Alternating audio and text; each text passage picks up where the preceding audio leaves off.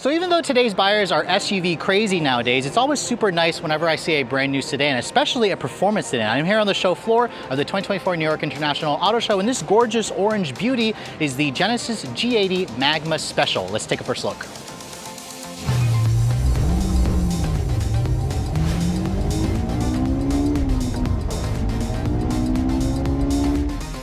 Now, if you guys can remember back to 2017, the Genesis brand was technically launched with the original G80, which was a rebadged version of the Hyundai Genesis. So when the company introduced the all-new version of the G80 a couple of years ago, it instantly became one of my favorite mid-size luxury SUVs. Now, this original vehicle was showcased in Dubai back in December of last year as the Genesis G80 Performance Concept. So as you can see here on the New York Auto Show, they've renamed it to the Magma Special. And I have to say, the G80 was already a good-looking car, but this performance version, which if you guys are also wondering, Magma is supposedly going to be the next performance versions of Genesis models. The company is promising that every Genesis model will essentially have a Magma version, a high performance version. So you can go ahead and take a look at the styling of this vehicle. You can see the G80 itself was already a good looking car, but they've kind of taken it to the next level with this updated model. You can see it's got the usual double line LED headlights here with the quad beams.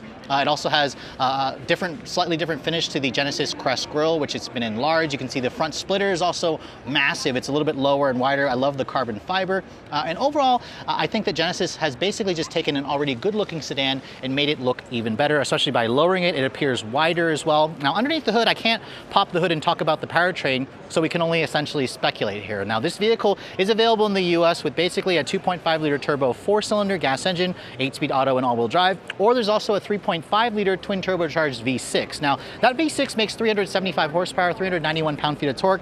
I was hoping that Genesis would eventually put the twin charged version in the G90, which offers basically a twin turbos and a supercharger that'll deliver around 409 horsepower. But again, I can't show you what's underneath the hood, so we can only essentially speculate. This vehicle comes standard with all-wheel drive with an 8-speed automatic transmission. Now, moving around to the side profile of the vehicle, you can see this model here, you can clearly tell has been lowered. It's been widened, obviously. And you can see the wider track and the lower suspension really just gives this car an aggressive stance. It kind of invokes, something like a BMW M5 competitor to me, but although Genesis technically doesn't have a powertrain that can kind of compete with that, you can see this Magma Special concept has these really gorgeous, attractive looking 21-inch wheels. You can see it's on a Michelin Pilot Sport 4S tire with these upgraded brakes, with looks like a 6-piston caliper behind it. You also have a fatter tire.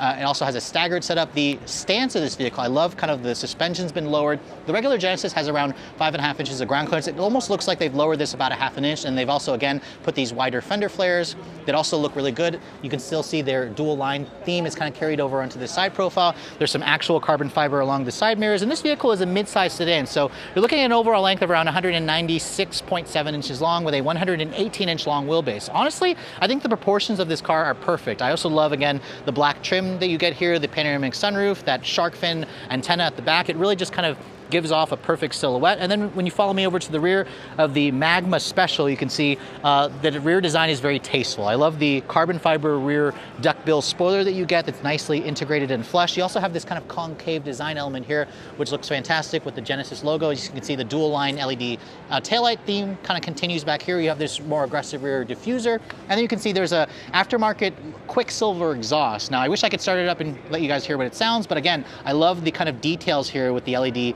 reverse lights, the kind of rear splitter with the carbon fiber. But overall, let me know in the comment section below what you guys think of the design. I think that this vehicle, if they bring it to the US, would do extremely well, especially considering the fact that everybody tends to offer SUVs. We need more performance mid-size sedans like this.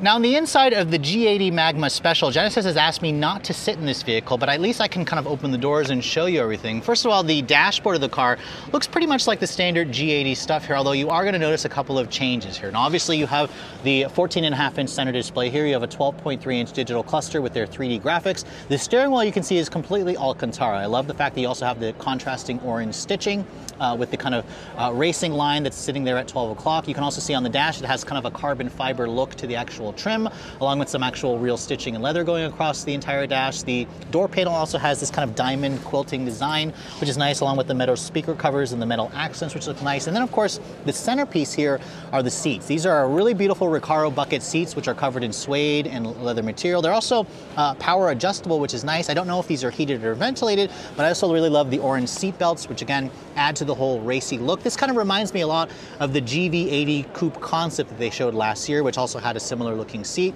But overall, the interior looks almost production ready aside from these Recaro seats, because I don't think that people in this segment are going to appreciate driving these year round if you're not on a track, but hey, it definitely gives it a more racier vibe. But let's go ahead and show you guys the back seat area. Again, I can't sit in the vehicle, but I can at least show you what it looks like. And as you can see, you essentially have the same kind of dual carbon fiber racing buckets back here. So there's no more middle seat. In fact, Genesis actually puts a little center console here, but there is still a surprisingly good amount of legroom. The regular G80 has around 38.5 inches of legroom. This looks pretty similar. The seat back, as you can see, has the painted orange, magma orange elements here. No storage compartments, but you do have your own set of climate controls back here. No heated rear seats. You have rear seat air vents. You also have a power retractable shade along with a little center console storage area. But overall, as you can see, I think that, you know, this being a concept car looks very close to production. So if Genesis ever did decide to bring this to the US, I don't expect them to also include these racing buckets, especially when you're looking at the backseat area.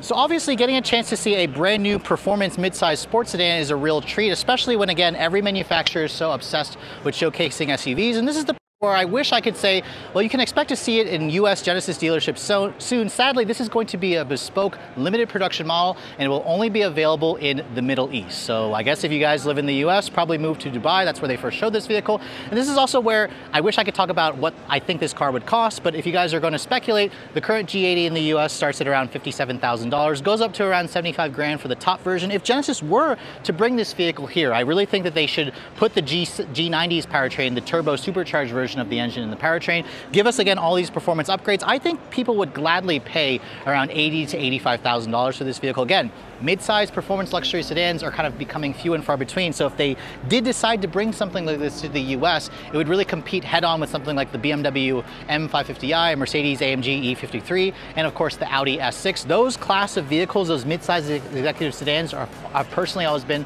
a favorite of mine. So really, this car, even though it is technically becoming a piece of forbidden fruit here in the US, I really am hoping and praying, and if you guys are in the comments section below, leave a comment and tell Genesis you should bring this to the US, because we need more performance sedans like this. Redline Reviews here at the 2024 New York International Auto Show. I'm Sofyan Bey.